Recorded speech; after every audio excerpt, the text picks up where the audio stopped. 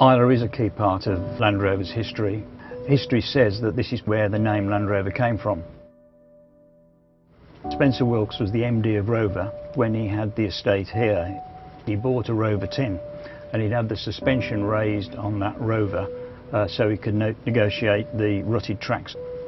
And when his head keeper saw it, he immediately said, "Well, sir, this must be a Land Rover then." My father was supposed to have said, "Oh, why? A real Land Rover, a great Land Rover." I'd known they were going to make this four-wheel drive and said to my father, "You know, what are you going to call it?" And he said, "We're going to call it Land Rover." And, you know, the rest is history. Spencer Wilkes purchased the Lagan estate back in the 30s, an estate of approximately 40,000 acres, so there was certainly a lot of ground here to test Land Rovers on. To be here with all of the series vehicles is a great joy. What's rather nice about coming back to Isla is the fact that the Wilkes family still have links here with them running the Kilhoman distillery, and the fact that there's still the family here on Isla is wonderful.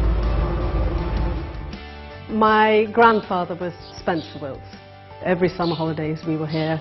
When my husband decided he should open a distillery somewhere, Isla was an ideal choice, not only because it's iconic in terms of whisky, but for me it was coming home, really. Everyone you meet remembers my father, my grandfather, and strange cars that they brought over and tested on the island.